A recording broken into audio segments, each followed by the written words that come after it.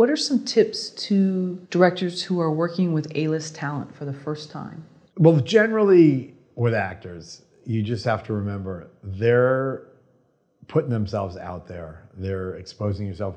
The first time I was on a set, I was so preoccupied, worried about the camera and all this other stuff. And my producer, who was Jack Carapio, my roommate at the time, was like, "You gotta tell them they were good, tell them they were great." I'm like, and I've never looked back from that since.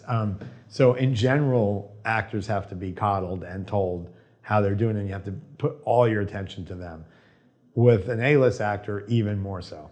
It's like they're putting themselves out there, and you just have to be attentive. When a take ends, it's like be ready to give them a response. They're professionals, and you have to be professional, and your job is to give them feedback.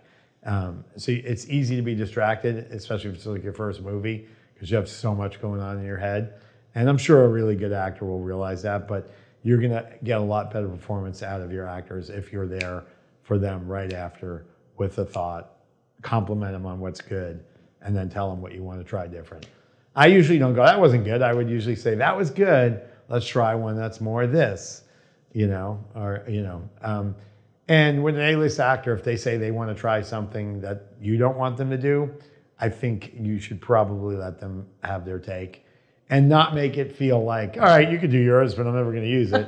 You can be like, "Okay, cool, yeah, try one." So it's just about being positive and being there every step of the way and letting them know that you're super focused on them when they're doing their thing.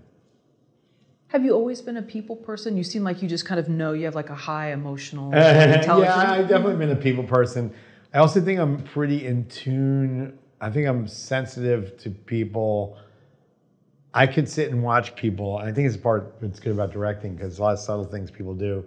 I'll watch like a couple sitting on the couch if I'm just bored somewhere, and I'll be like, "Okay, she's mad at him about something he did. Okay, no." And I can kind of just read body language pretty good.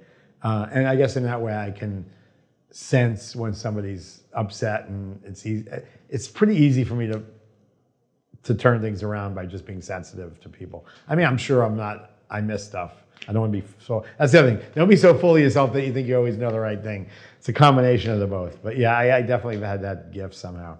Do you think it's also coming from a large family where you were around? I mean, you have a lot of brothers and sisters, or cousins? I definitely have a lot of brothers. I have 3 sisters. I'm the baby.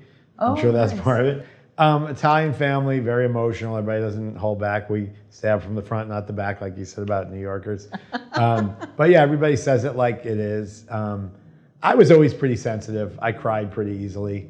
So I think that sensitivity is just part. I mean, I feel like sometimes I feel like everything I became was to become a filmmaker. I like to think that way. I'm like, if I was born in a different era, I'm not sure what I would be doing. Because the technology you need in filmmaking, and it all fits together for what I'm good at, I think.